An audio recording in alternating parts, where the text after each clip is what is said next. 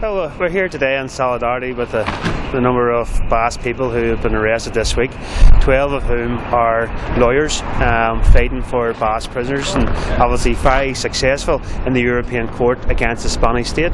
And I think this is some sort of either bad practice from the Spanish state or coincidence, because just last weekend over 80,000 people took to the streets of Bilbao to call for the release and repatriation of Basque prisoners who are spread right across Spain and other countries as well. So, I mean, I think that when you see 80,000 people taken to the streets calling for that release, and then some days later what we have seen is the Spanish state arresting these lawyers who have been very successful.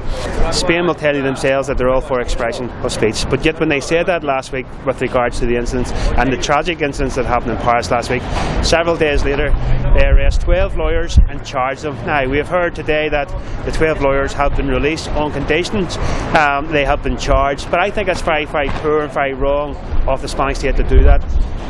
We know all about that, of course, in Ireland, because over the years the British government colluded with loyalist paramilitaries. We've seen the murders of lawyers here on our streets in the north of Ireland, Pat Finucane, one of them, Rosemary Nelson being another, and I think it is very criminal acts from governments as well as unionist and loyalist paramilitaries here.